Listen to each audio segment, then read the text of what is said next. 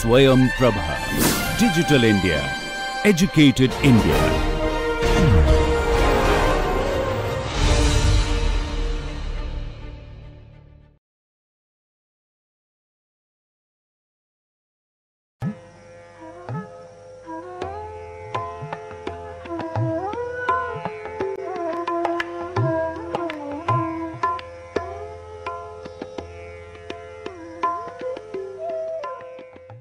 Hello everybody, we'll have a different lecture today of applications of optimal control theory. And so far we have seen linear quadratic regulator design, lot of details about that. Okay. And then we have also seen this flight dynamics in fair detail actually. So we'll go back and try to kind of relate these two concepts, and then can ask the question whether we can do this missile guidance using LQR. Okay. So that's the topic of this lecture, and let's have a quick glimpse of what all we can do through LQR theory. And very nicely it will fall down to the same classical control cases and all that. We'll derive it and so.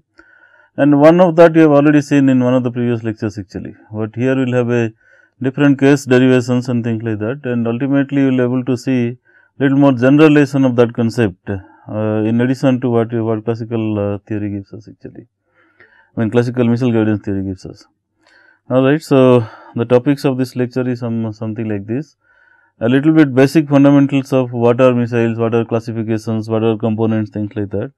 Then one quick glimpse of what is this philosophy of this so called proportional navigation guidance. Okay. Then we will try to revisit this LQR theory, and then formulate the problem in the framework of linear quadratic optimal control, and come up with optimal missile guidance actually. Then in that framework we will study various classes actually, mostly in 2D. This is proportional navigation guidance, augmented proportional navigation guidance, then the same derivation through this zero effort missed concept, okay, of the PN guidance, and also aspect angle constant guidance actually. We will have some concluding remarks at the end of the lecture. So very quickly some basic fundamentals of missiles and then components, things like that. So classification of missiles, you can have various classifications, and the very basic thing that comes to mind is either you have surface to surface, surface to air, or surface to air, or air to air, or air to surface. And when somebody talks about surface to surface, that can either be strategic, okay, or can be simply tactical. Okay. So strategic missiles have typically large impact. They normally carry some sort of a nuclear warhead and things like that, but then they are normally not used. Very rarely used. So far we know that only one time it was used in Second World War, that's all actually. But tactical missiles, which are limited impact but targeted impact, and that is where the usage becomes much more, because you don't want to have collateral damage, and you don't want to have unnecessarily large damage and things like that actually. So that is where tactical missiles come in. Then surface to air is largely defensive nature. Okay, so if you know for sure that some enemy is attacking and all that, before it does some harm, we have to kind of nullify that. So that's the surface to air sort of missiles. Then air to air is it is also kind of a defensive missile, or it is something like air combat usage. Then air to surface is largely attacking sort of thing actually. Okay. So all sort of things, different classifications somebody can do in various things. In a different sense, they can also be classified in different ways. Somebody can talk about tactical versus strategic. I already talked a little bit about that. And then somebody can also talk about exo-atmospheric versus endo-atmospheric. Okay, that means finally the interception happens beyond atmosphere. That means aerodynamic forces and movements are not valid there. Okay. Or it can have endo-atmospheric engagement, where we are still talking about engagement within atmosphere actually. Okay, so obviously aerodynamic force and moment play a large role there. Then you can classify from ballistic versus cruise. Okay. So ballistic missiles largely follow so-called ballistic trajectory. In other words, the motion is largely influenced by only gravity. Okay. Or possibly by drag only, but there cannot be any lift and things like that. Okay. Alright, then on the other hand, there is a cruise missile. It's almost like aircraft, very close to Earth it travels and then travels for a short range, long range depending on the mission and things like that. But largely it travels because of the lift like aircraft. There are various pros and cons obviously. I mean, ballistic missiles you can cover large distances with less energy, whereas cruise missiles is susceptible. I mean, it has a good amount of stealthiness actually. Okay, that means because of the Earth curvature, unless and until the vehicle is very close to the target, that the enemy cannot detect it actually. Okay, so that advantage of cruise missiles anyway. And then somebody can also talk about from long range versus short range, depending on how far you want to go and things like that. And then there are criterions like solid propulsion versus liquid propulsion and things like that. And that's a major departure by the way. There are various issues with respect to solid propulsion and liquid propulsion. I think one of that we will talk a little bit when we go ahead in the lecture series, a little later actually. So, and this is not end of the story. And somebody can, I mean, various classifications also exist other than these things. And it doesn't matter so much actually. The fundamental physics remains same and fundamental ideas remain same in a way. But depending on the nature of the problem and depending on missions requirement, all things can be different actually. So, typically components of a missile you can classify something like this. So, there is something like a command signal receiver at the end, which can receive commands from ground station radars and things like that.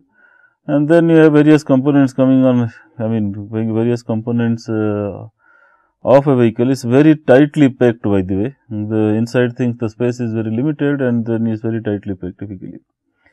Here you can see there is a radome thing. Okay, so this actually protects the vehicle from aerodynamic loading and all that.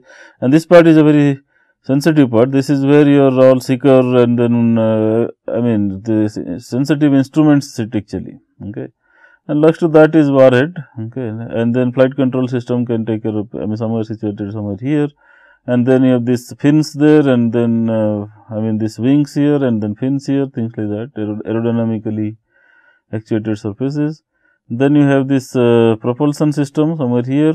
Okay, and then I mean this configuration is not unique by the way. I mean it can have various configuration depending on the design part of it actually. But largely these components are part of the vehicle. It has to have propulsion, it has to have guidance system, it has to have seeker system, it has to have I mean various other things, warhead of course. I mean it has to have various other systems that are necessary for a missile actually.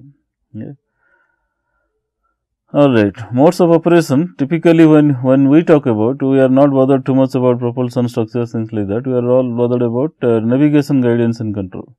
So, that is the primary motivation for us to see something actually. So, the navigation is nothing but determination of the current position.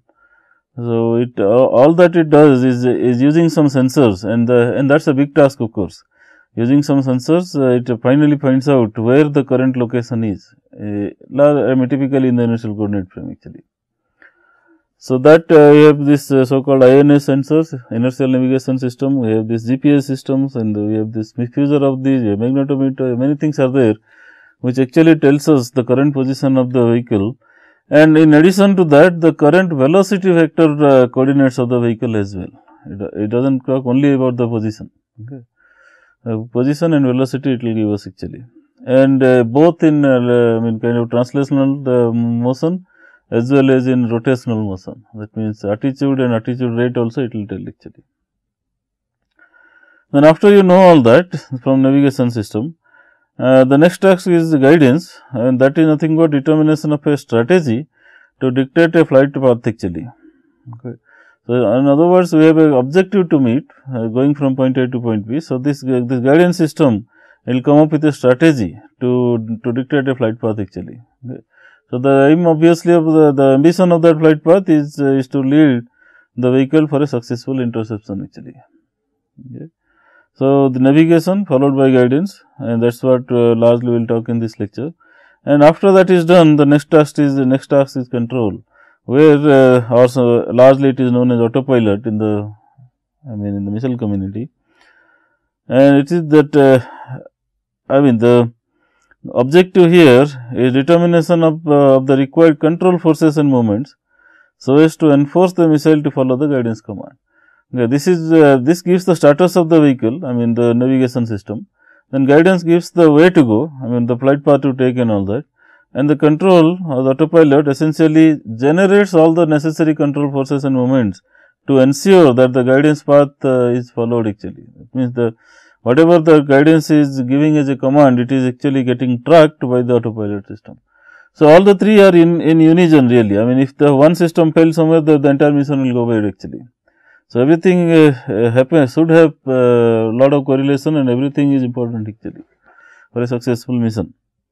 But in this particular lecture, we will largely concentrate on guidance aspects actually. So, what is guided missile? Formal definition sense. Somebody can write it this way. A guided missile is a unmanned flight vehicle which is usually fired in the direction of approximately towards the target. Of course, you will not fire in the reverse direction. It has to be fired approximately towards the target and subsequently receive the steering commands to improve its accuracy. And the steering command can either come from onboard sensors or with external aid also basically. Okay. So, that's what the guidance of missile concept is basically. And again, you can various guidance laws have been proposed in the literature over several years, and this if you compile everything, so this tactical missile guidance laws and all that. And then you can have various classical or empirical laws, you can have various mathematically rigorous formulation, and that's what we are going to do it in this lecture particularly. Then you have this optimal control class of guidance laws, and you can also have something like predictive guidance, which we will slightly do later in this course. And then the differential games ideas also, which unfortunately there is no scope to talk about it here, but there are also nice ideas where the capability of the target is equivalent of the missile's capability, something like that. So, the target behavior is equally capable basically. In those situations, this differential game guidance becomes much more useful actually. Okay. A kind of extension of optimal control theory, you can say that way. We will not talk too much on that. Largely, we will concentrate on optimal control based things and then subsequent lectures we will talk a little bit ideas on predictive guidance, which is very effective actually. Okay. Anyway, coming back to that, the classical and empirical thing can also be classified in some sort of two ways. One is this conceptual sort of ideas and then implementable sort of ideas actually. Okay, so something can be conceptual means, okay, it starts with very neat ideas and all that, and then it's mathematically it is very rigorous, it's very appealing rather, but there will be some sort of practical implementation difficulties and all that actually. So, those things will be slightly modified, and then in this side of the branch results actually. Okay. So, you have this PN class of guidance. If you see, PN falls in here. Proportional navigation is true proportional navigation and pure proportional navigation. And if you also come from optimal control theory, you will also land up with this TPN, PPN and augmented PN also basically. So, we will see that in this particular class, how these things which has already been proposed from geometrical consideration can also be mathematically rigorously shown that they are nothing but optimal optimal guidance laws actually. Alright, so this is a summary of all these guidance laws. And in general, overview sense, what is a broader picture of a flight control system? The objective is to deliver a flight vehicle from its current state to a desirable final state using the available information and available actuation, okay, while satisfying all physical constraints on the vehicle. So, you cannot talk about ignoring these things. Physical constraints such as like angle of attack constraint, lateral acceleration constraint, or even various body rate constraints, actuator constraints, all sort of thing will happen actually. So, those constraints is to be honored, and within those constraints, it has to deliver the flight vehicle from its current state to a desirable final state. Obviously, it has to be the target interception point and all that actually. Alright, so that is the objective.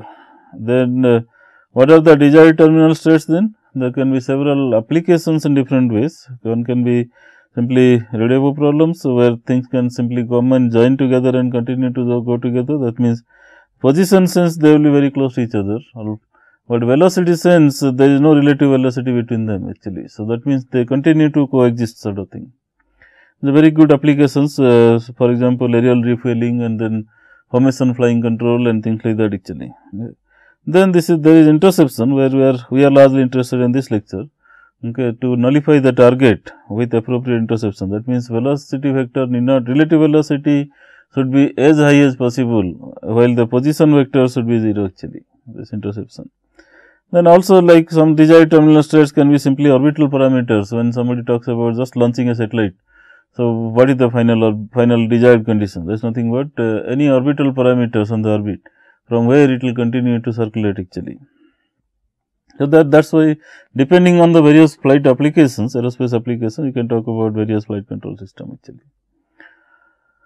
Now, it talks about available information. Okay, what are the available information? First of all, own state vector, it is largely through the own rich sensor information. With this information is typically very good, because the sensors are very smart these days.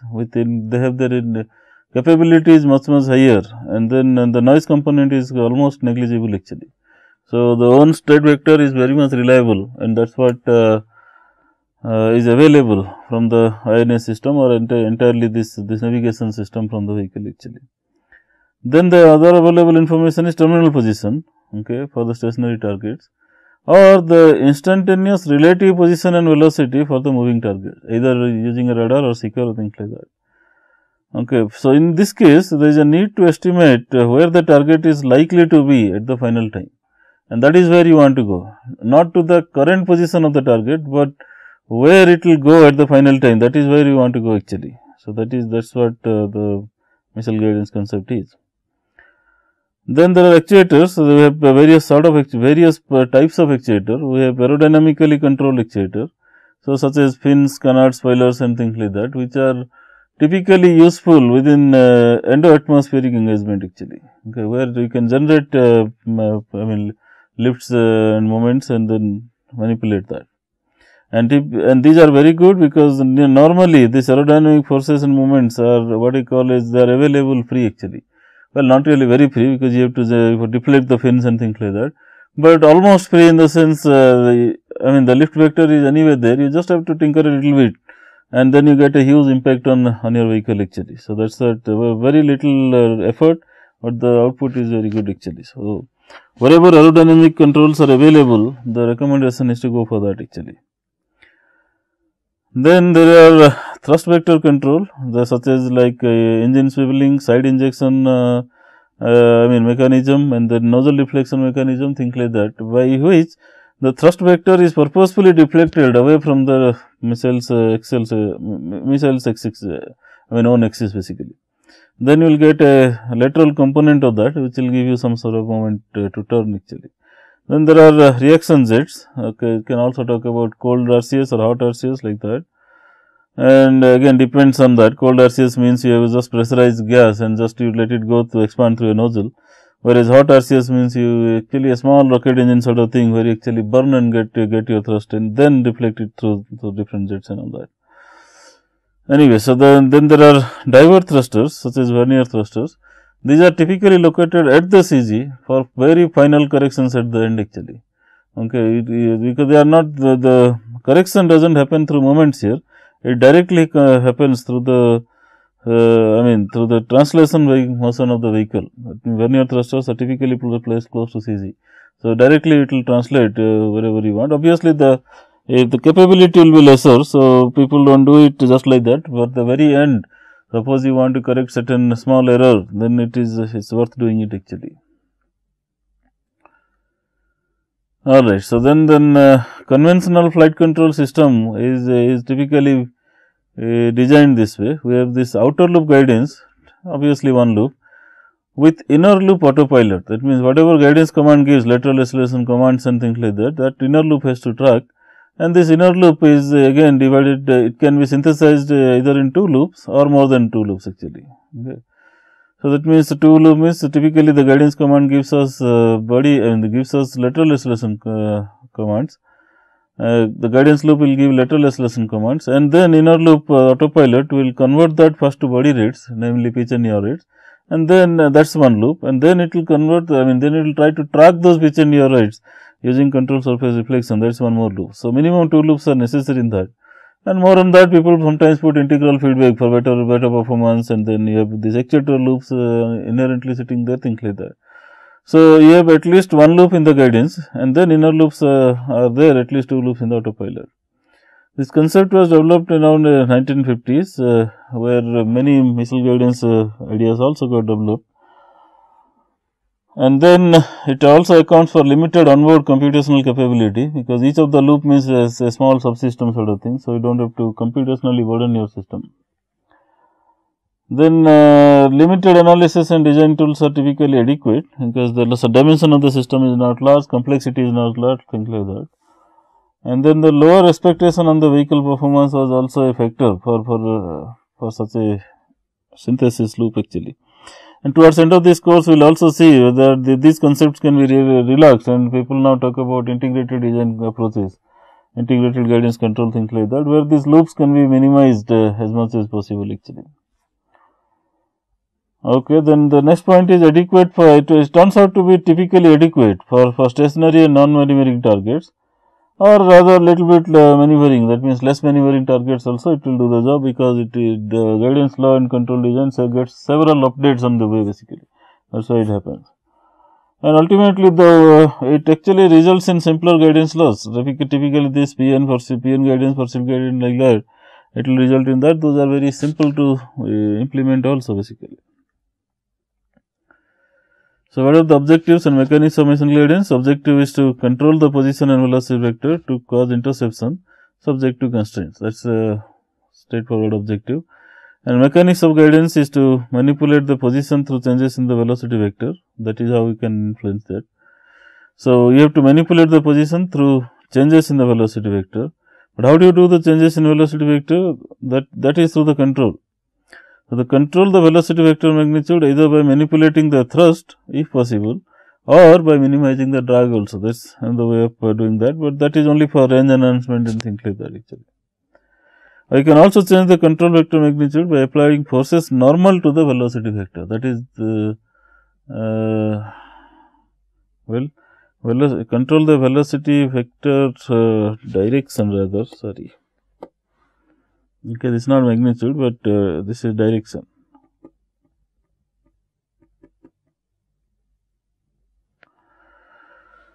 Okay, you can always control the velocity vector direction, and that is what is done typically largely by applying forces normal to the velocity vector, and that is where the course corrections happens actually. Alright, so what are the difficulties of missile guidance? First of all, target related information is not readily available. So, target related information, target is not going to give us free actually. So, obviously, we have to estimate the target information and that is a must actually. In fact, it turns out that the final missed distance is a strong function of target estimation behavior or properties actually. So, that is a very important factor. We should not miss out actually, even though we are not talking in this class basically. Anyway, so then what are the mechanisms for applying forces normal to the velocity vector? You can have a direct lateral thrust or something like divert thrusters, or you can have something like lateral components of the main thrust vectors. There is thrust deflection and all that. So, if you deflect the thrust, there will be a lateral component which will generate moment and all that. And also there is a aerodynamic forces that can be generated by this angle of attack and side slip angles. If you can generate both together, especially you can do that when you have two planes of symmetry like 4 fins and all that. In a missile setting it is possible. So that means you can consider the side slip angle as something like angle of attack, and then it will be like both angle of attack and side slip angle can be generated utilizing the control surface reflections, and that concept is called skid to turn. And suppose that mechanism is not there, the vehicle has only 2 big wings and all that, that is also possible, and especially for long duration practical things, typically people do that to minimize the drag actually. So, when you have something like that, you have also longer time for doing your corrections, and because of that there is a concept called bank to turn, where you have the control influence is given to the vehicle through angle of attack and bank angle commands actually. So, either you directly generate force fin deflections and generate 2 moments in pitch and yaw and directly go there, called skid to turn, or you have the bank in the appropriate direction and then apply the control. So that you can go towards that, and that is called bank to turn actually. and largely I mean it is typically done skid to turn in missile things, and other applications such as aircraft or UAV control, things like that, these are typically bank to turn actually. Okay. There are several undesirable consequences also. Everything does not happen so nicely that we like to see, and then first of all, lateral force components are not happening at the CG. Obviously, there are undesirable moments actually, and largely they also result in non-minimum phase behavior, especially when you have tail control vehicle. Okay. And then the vehicles are also designed aerodynamically unstable. They are not designed stable, by the way, because they are designed unstable, because to have better LYD ratio, lift versus drag ratio, lift over drag ratio, and better maneuverability also, because lift will be high and all that actually. Hence, the motion arising from the maneuver forces may destabilize the vehicle also. That means, if you do not do a very careful exercise, the vehicle is inherently unstable. So, if you excite a little more, and then it will go to rotational instability very quickly actually. Okay. And also remember that large lateral acceleration command is a sad reality. That means, the targets are becoming more and more powerful, they have more and more maneuvering capability and things like that. So, we do not have the luxury anymore not to have large lateral command acceleration. I mean, these modern day missiles are typically, they have to have large lateral acceleration, especially these defensive tactical missiles actually. So, for example, some air-to-air missiles also talk about 20-30 G of lateral acceleration actually, that is quite large actually. So, that is a sad reality, and whereas the rapid command response is a bad necessity also. Okay. So, that is where you have to be extremely careful that okay, something some effects do not come which will destabilize the vehicle actually. So, these are typically difficulties of the missile guidance thing. Then applications of guidance theories, I mean, before we go ahead, I thought it is good to see this, because even though without loss of generality we are talking about missile guidance here, but the same concepts can be used in several variety of applications, including torpedo guidance, robotics, smart cars, even collision avoidance. Okay, that means missile guidance is all about collision, but you can also have problems exactly opposite, where you can talk about collision avoidance, safety, basically safety considerations. Can also use the similar concepts for formation flying, automatic landing, spacecraft docking, air-to-air refueling, and whatnot actually. There are several I mean domain or applications areas where this guidance theory is very much useful actually. Alright, so let us go ahead with a little bit fundamental problem of tactical missile guidance and see some of the concepts very quickly. So, the engagement is typically like this. You have a target which is running away from in this direction with the velocity Vt, and there is a chasing vehicle which we call as missile, which is having its velocity vector Vm, and ultimately it has to go and hit the target. And normally it does not happen automatically. The whole idea here in the very beginning sense is something like this. If you continue to go in this direction, it may not go, because this may run away. So, you have to take a little bit course correction and the direction change essentially, so that ultimately both the vehicle as well as the target will go towards the same intercept point actually, and finally they will intercept each other. So, this course correction is typically done by applying a lateral acceleration command, which can either be perpendicular to the LOS vector or perpendicular to the missile's own velocity vector. Okay. Obviously, if it is proportional to the LOS vector, okay, things are mathematically good, because ultimately this guidance relies on the philosophy that the LOS vector should not rotate. See, if initially it can rotate, but after some time this LOS vector, instantaneous position 1 for the missile and position 1 for the target, position 2 here, if you can keep on joining that, then this LOS vector should remain parallel to each other, they should not rotate actually. So, that is the concept that was used in SIP guidance and all that before, and that is where the concept, the terminology is borrowed, like proportional navigation, even though this is a guidance concept, nothing to do with navigation really basically. Anyway, so these are the two variations. If your aim is to make sure that LOS vector does not rotate, then obviously the lateral acceleration command that needs to be applied should be perpendicular to LOS actually. That is where it is mathematically more elegant. Okay, conceptually that's the thing. But again, practical difficulty of implementation do exist, because if you have something perpendicular to LOS vector, then obviously it will have a component along Vm, and component along Vm means component along the thrust axis direction typically, and that is normally not possible to manipulate. Okay. May have a drag, but drag is not a control variable, you cannot manipulate that actually.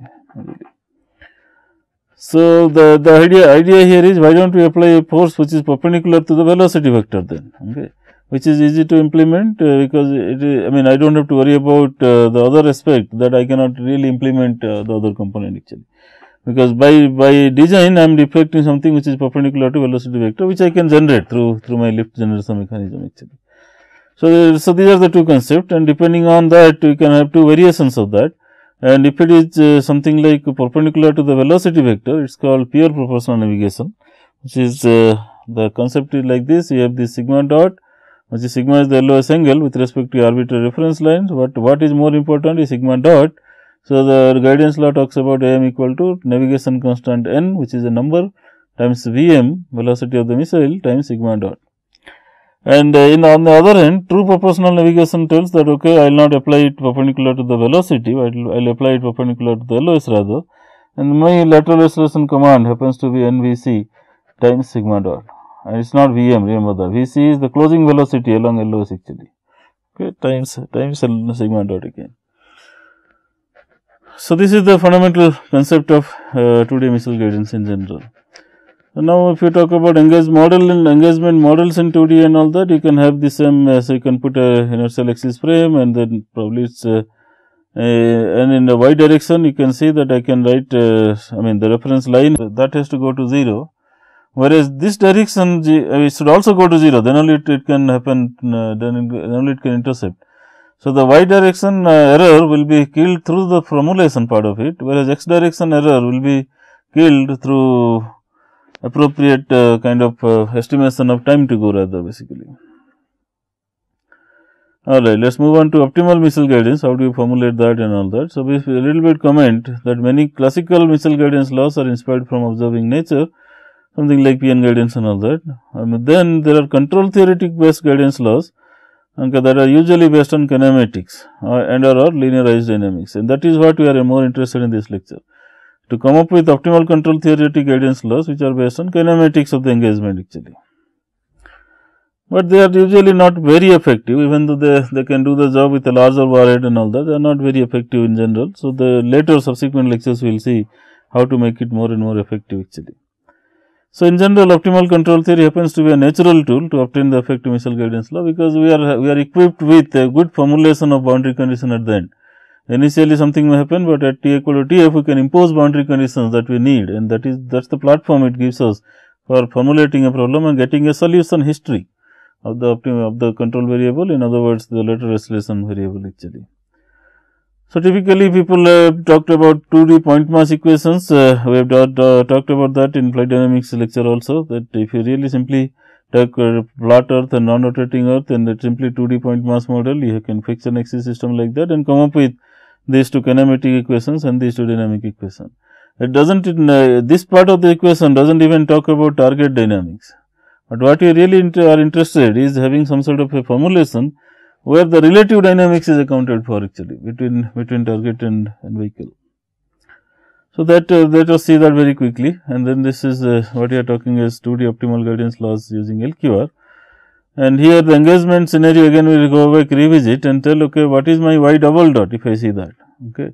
Y double dot happens to be something like 80 times cos gamma t, okay.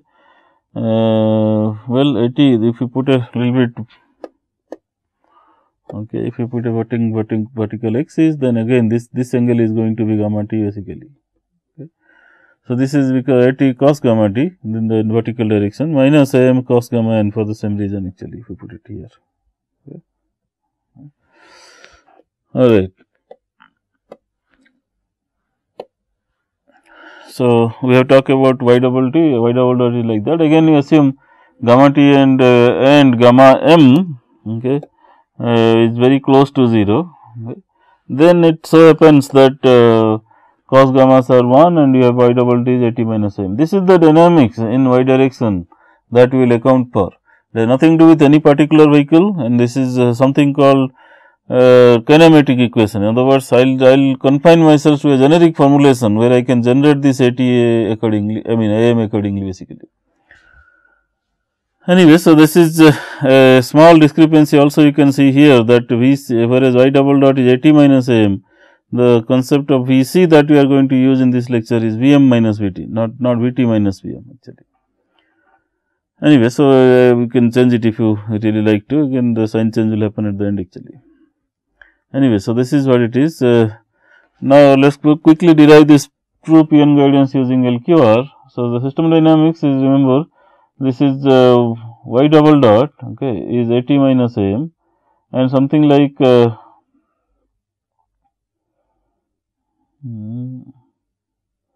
okay, let's not okay, let's have a small correction here.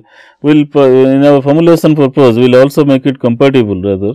We'll tell, okay, this is y double dot is AM minus AT concept actually. So, we'll have plus AM minus AT. So, like that actually. That makes our life easier for derivation sort of thing.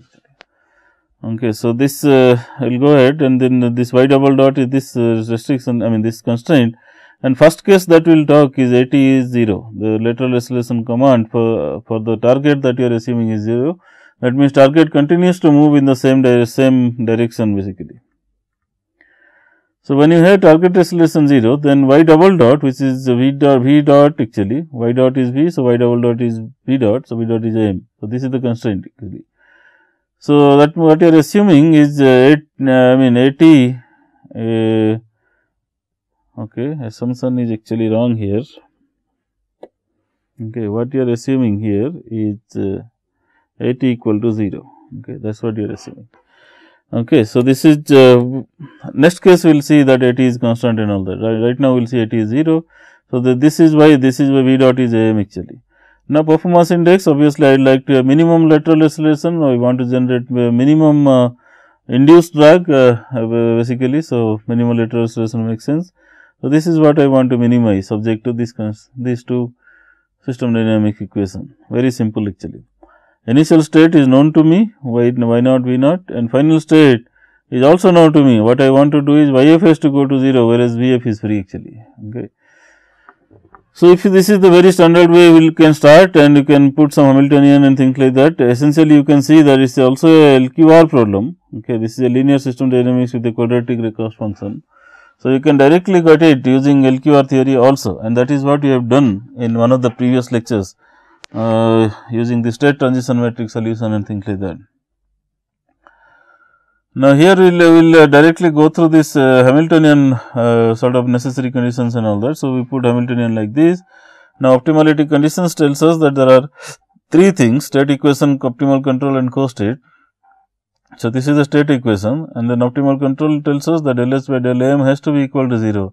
That means, lambda 2 has to be minus AM, AM has to be minus lambda 2 actually.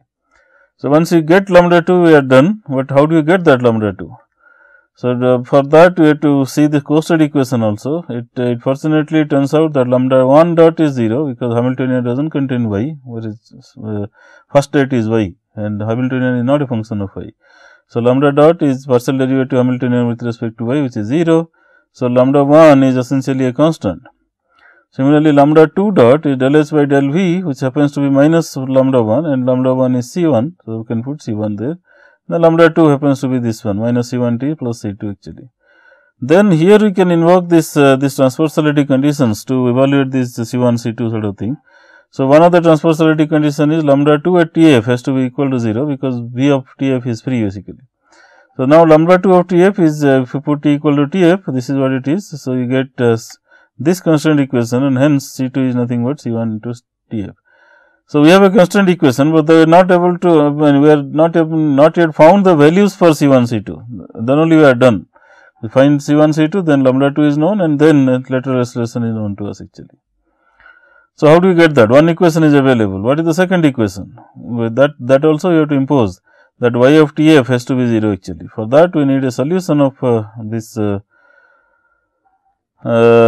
conditions. Okay, so now we come back to the system dynamics equation, for where we want to integrate the V dot equation and then y dot equation, things like that actually. So, we have this lateral acceleration which is minus lambda 2 is something like this, minus C1 times TF into T, the C2 is TF actually, right. So, now put it C2 equal to TF, it will turn out to be C1 into TF minus T. So, that is what it is.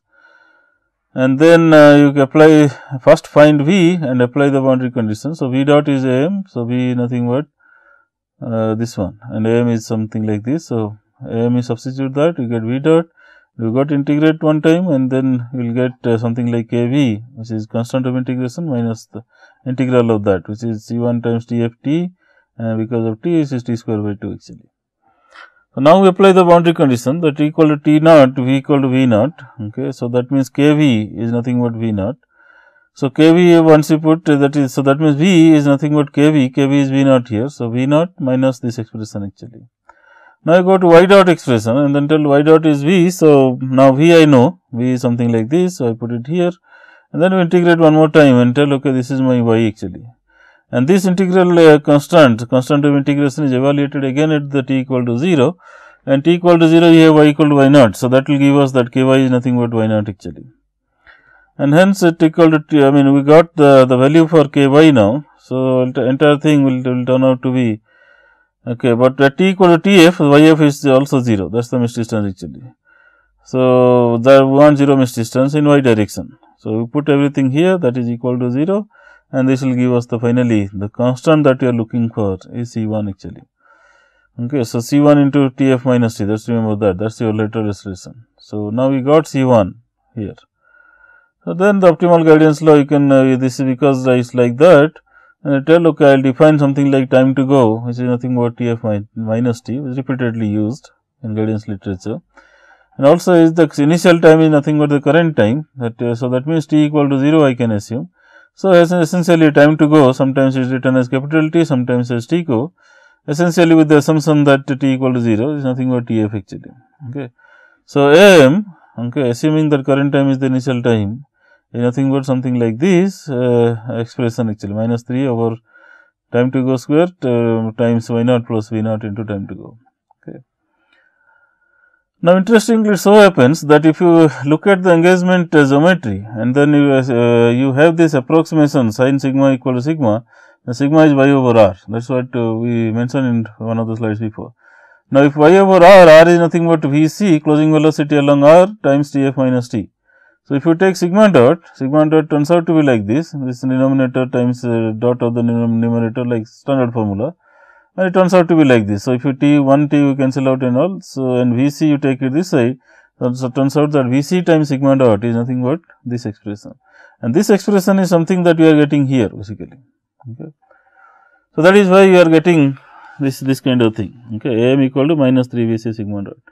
And also remember this is nothing but AM, and this small sign incompatibility, if you see that is a minus or plus, again depends on the definition of VC.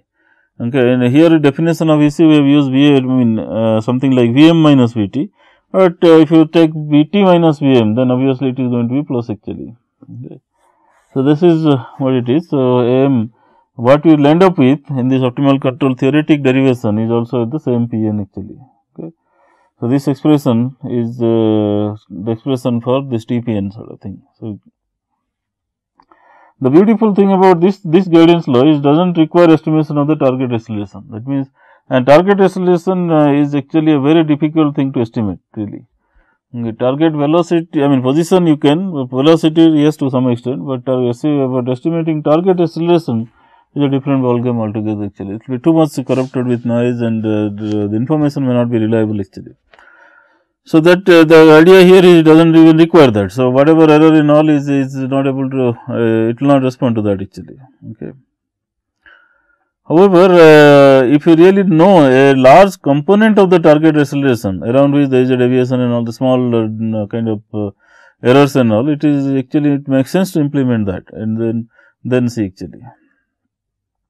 So, that leads to the concept of augmented PN. And where we are not, we are telling that okay, AT is not really 0, but AT is somewhat constant. It is a bias term about which there are some errors and all which I mean I may ignore, but essentially I will not ignore the bias component actually. It means AT the constant component I am going to use it actually. Okay. So, if that is the case, then this is something like this assumes that AT is a constant, that means it will, and whenever some lateral acceleration is constant, it results in some sort of a circular motion behavior. So, that is what is called its circular motion target assumption and all that actually. So, anyway, so the difference here is instead of AM, it has become AM minus 80, everything else is same actually. So, the V dot has become AM minus 80. So, accordingly, there will be changes everywhere and they will tell Hamiltonian is nothing but that is AM minus 80 now, and nevertheless, the optimal control is still minus lambda 2. Now, that is not affected. Now, the same philosophy, we start with lambda 1 dot, lambda 2 dot, solve it, and lambda 2 will turn out to be like that. Again, transversal equation you put, same constant you will get. And then AM is nothing but that, but the value of C1 will be different here compared to what we had before, because the boundary condition is different actually.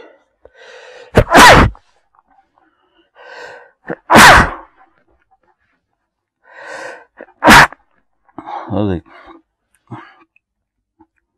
So, we follow the very similar steps, and when it really comes to the final boundary condition, it also remains same. The only difference is this V dot actually. V dot is this minus 80 component is coming up, and that complicates the matter a little bit. So, now we can talk this V solution also contains this minus 80 term, and hence every solution will also contain this minus 80 term, 80 times T. So, but the procedure essentially remains same. So, find the y, so y dot is like this. So, you integrate and find y, again apply the similar boundary conditions, and you will end up with this kind of expression where C1 turns out to be an expression containing fairly similar to what we had, one component, and then there is an additional component actually. Okay. So, then optimal guidance law accordingly will turn out to be like this. So, we go back and put everything there, and AM at T0 or T0 means current time actually turns out to be in this expression form. So, if you really simplify, try to simplify a little bit, you contain the first component which is which happened something before. Okay, you can, for clarity, you can put it something like ATPN if you want to. Here, so that is, so augmented proportional navigation command guidance command is nothing but the same command which comes from true proportional navigation, plus there is a component which comes from the target acceleration 3y2 IT actually. Okay. So, this is good as long as the target estimation itself is good, at least the bias term is good actually. Okay. But if that is not good, then the performance can be inferior to PN also, remove that actually. Okay. So, when we talk about PN, I mean in this entire optimal control talk about TPN anyway. Okay. So, if it is, I mean if the target information is good, then this is supposed to perform better. If the information is bad, the performance can be worse actually.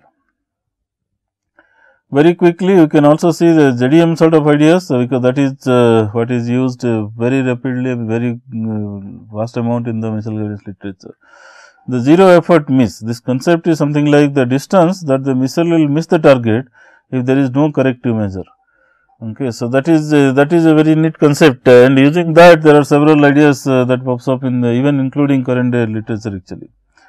If you don't do any further correction, the direction correction of the velocity vector, let it go continuously wherever it wants to go, and then finally you will end up with some distance, and that is called zero effort miss, because there is no effort and whatever miss happened actually. Then obviously the missile guidance can be interpreted this way, the final zero effort miss at T equal to TF or T equal to 0, that has to be 0 actually. Okay. The correction should happen in such a way that the final ZDM should be 0. Anyway, so mathematically speaking, the ZDM can be interpreted something like this: YF minus this term, this is the predicted YF sort of thing, Y naught plus Y naught dot times T go, this is the predicted TF, predicted YF, and hence the Z is nothing but YF minus this quantity. Okay. So, what is the ZDM rate? That's what we want to impose as a system dynamic equation. So, Z dot is this one where you assume that YF is a fixed quantity. So, YF dot is 0, and then if you tell okay this T go dot is nothing but minus 1. Okay. T go by definition is this. So, T go dot is nothing but minus 1 with TF constant. Okay. So, that minus 1 if I put, this becomes plus Y naught. So, these two terms also cancel out. So, it lands up with like something like this actually. Okay. So, y naught double dot times T go, and we also know that am is nothing but y dot. So, this z dot is minus am times T go actually. So, this becomes a constant equation to impose in the system dynamics as a system dynamics in the formulation. So, again this concept remains same. So, minimize the same lateral acceleration, but subject to this single z dot. Remember, this is a single equation now. It's not a vector, it's a scalar equation constraint. So, algebra becomes much easier also in a way. So, we have this Hamiltonian optimality conditions again, co-state equation. It turns out that lambda is just a constant, and then optimal control, it turns out that am is nothing but T go times lambda if you put it here, and then that's equal to 0. So, am nothing but T go times lambda. Now, the zero effort miss dot sense, this is the equation, z dot equal to that. So, am equal to that. So, you put it back here. So, z if you integrate it, it turns out to be something like this, and then you put the boundary condition that when T go equal to T go, initial T go, then z is z naught, and when T go equal to 0, finally, then z equal to 0. Remember, this z dot equation actually develops backward in some sense actually. Yeah. So, anyway, so this is if you interpret this, if you put these boundary conditions, then it turns out that kz is nothing but z naught. So, that this z is nothing but that, and then if you put additional boundary condition like this, then this is nothing but 0 equal to z naught times this one. So, lambda you can get a solution like this very easily. Once you get lambda, your am is nothing but T go times lambda. So, am is nothing but 3 times z naught by T go square. So, what we have interpreted that am in the previous lectures is something like this. Okay. It has been represented as something like this actually. It's either you can have am equal to this expression minus 3 by y over T square plus b by T, or you can have minus 3 V c times sigma dot, or the same expression we can write it as 3 times something like Zm by T go square actually. Okay.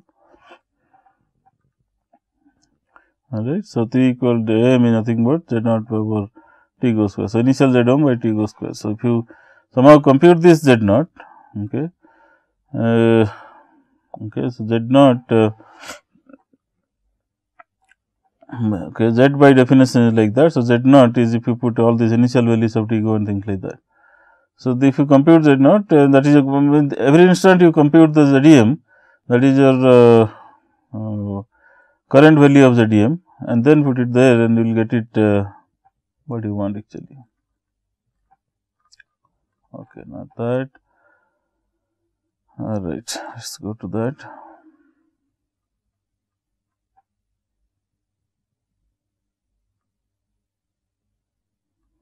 Okay, so this is where we are actually. All right. Now, finally, well, we will also see different application and tell, okay, can we really do something better, because we are using optimal control theory. So, going and finding out missed distance 0 is not the only condition actually. We need to do a little better than that. So, then this idea of terminal aspect angle constraint guidance comes. So, that means you are not only supposed to go to the target and hit it, but also you have to hit in a particular angle of the velocity vector. Okay.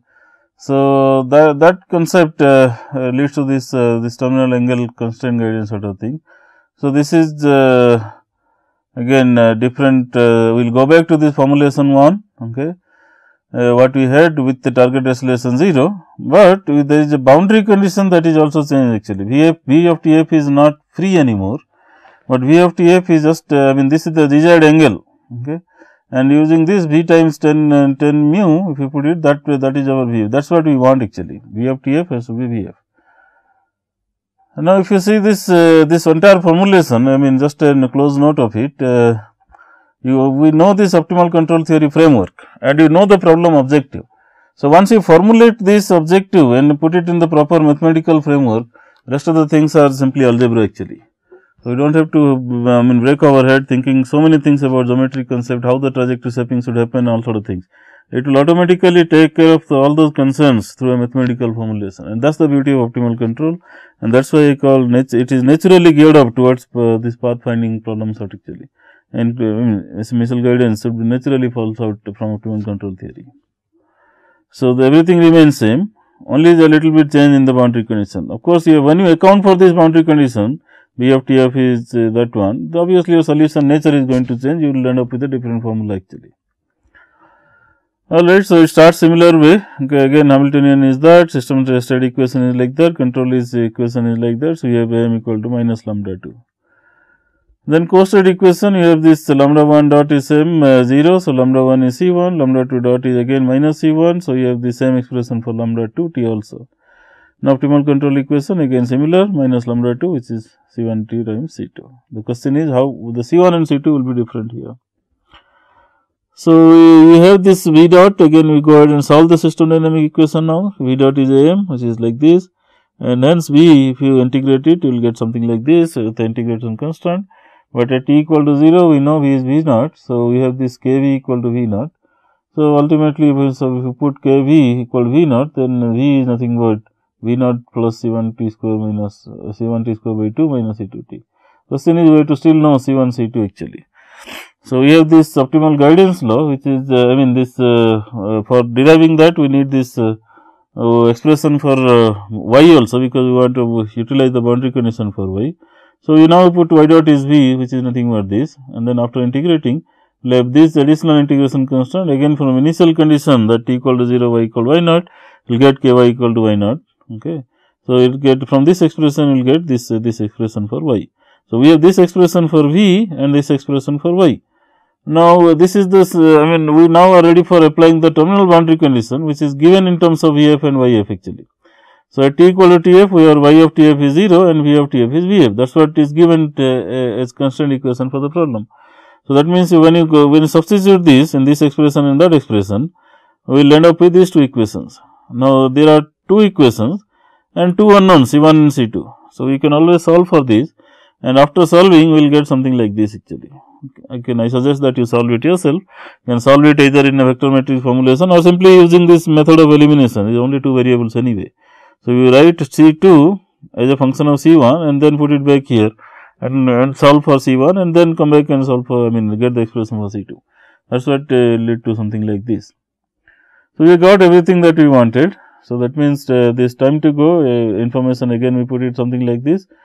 By the way, this time to go, when somebody talks about, it is also like there are this critical parameter in optimal missile guidance. And normally you will take this is your LOS and something like R is my LOS distance. So T go is approximated typically by R by this VC. VC is closing velocity. VC is typically negative. So normally we will put minus by R by VC. So this is the expression that is heavily used as approximate time to go, but there are many different ideas for estimating this time to go in a better sense.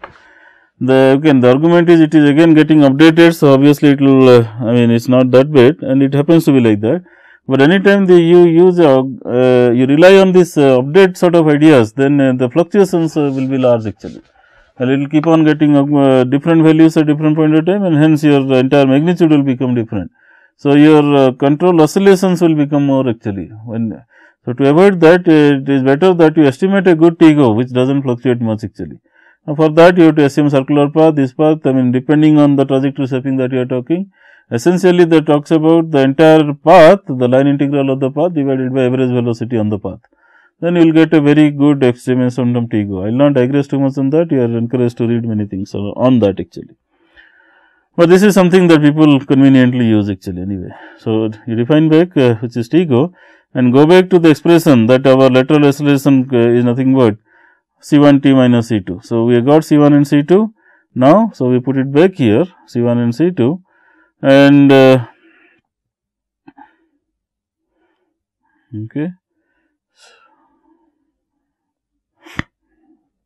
and simplify a little bit. That means with T equal to 0, T-go will turn out to be Tf and things like that. You simplify a little bit, it will turn out to be just T equal to 0. So this C1 T will go and only C2 minus of that. So it will turn out to be like this actually.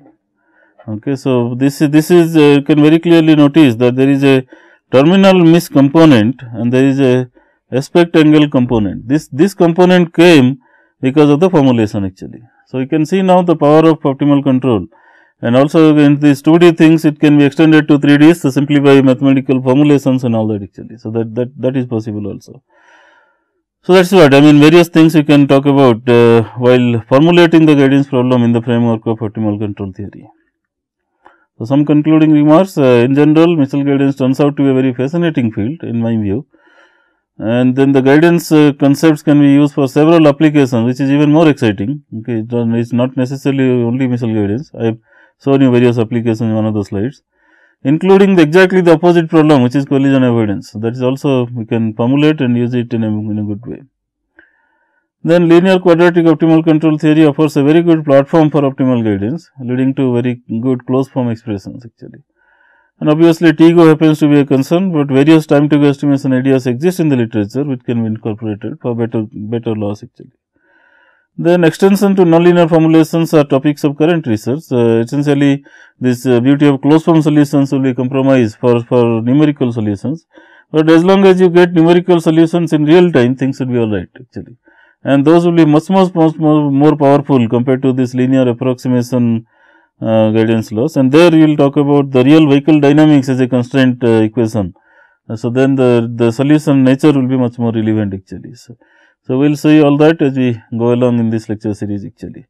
So with this application sort of one lecture, I thought it gives you a good motivation and ideas of why you want to read more. So in the application sense, we can talk various challenging problems in general actually.